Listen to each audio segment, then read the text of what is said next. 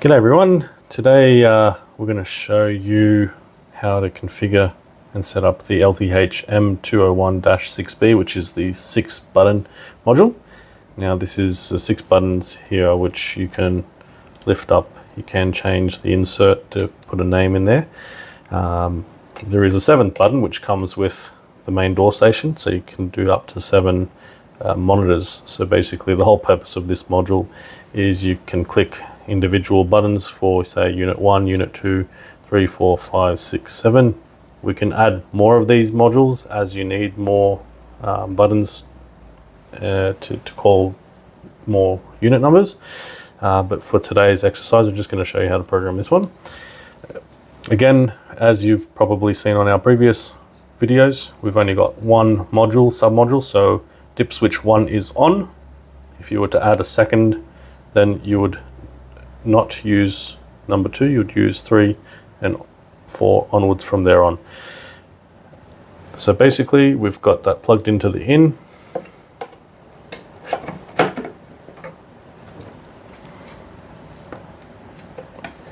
And it fits in like that.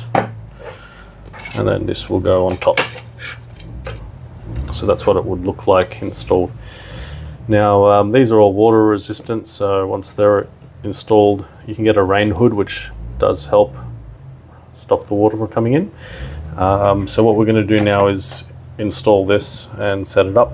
We're going to put a couple of monitors on, so we'll use the first 2 buttons to program to call each monitor individually, which is a little bit of a different setup in comparison to the 1-to-1 and 2-to-2 setup we've shown previously.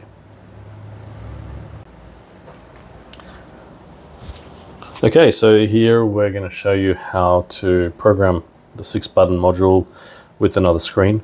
So at the moment we've got a main monitor programmed to a door station. So that's just a standard configuration like we've shown you in one of our previous videos. It's the main station and that's the main door station. Now we're going to add another screen. So this is going to be for another unit, for example, if you've got a multi-building system where this is unit 1 and this is unit 2. So I'm just going to put in a password and then I'll show you how to set up. It's pretty much the same as you've set the initial screen.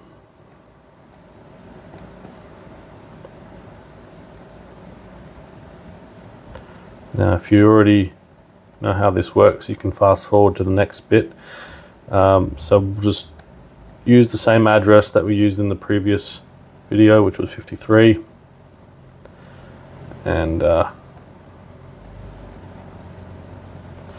same gateway. Okay, click next. Now registration password. Now the only difference in here is we're going to leave all this, the unit and all that, the same, but we're going to change the room number to room number 2. Okay, so then next.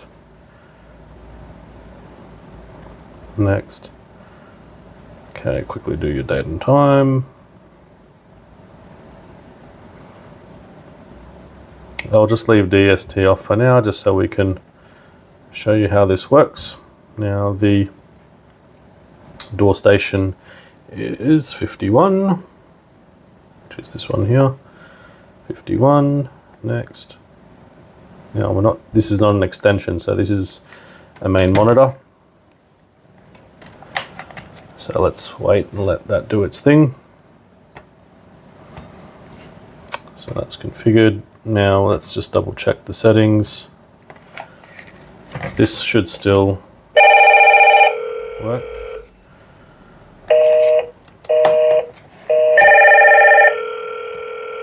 That's number 2.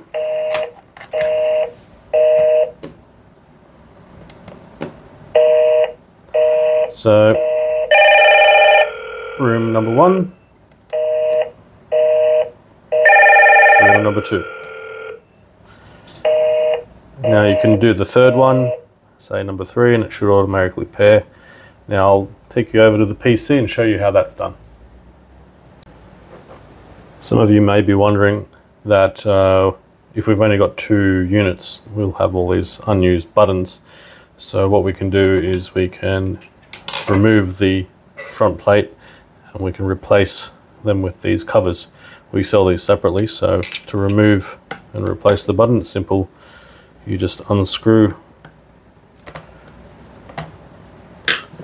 the screw there. That will pop off. Just be careful, not clumsy like me. Pop that back on. And make sure you put that on the same way that it came off. It's got little mounting points there, so you can't get it wrong. So yeah, basically that will cover the button, and you can buy them all individually for how many you need, and that will basically cover your button.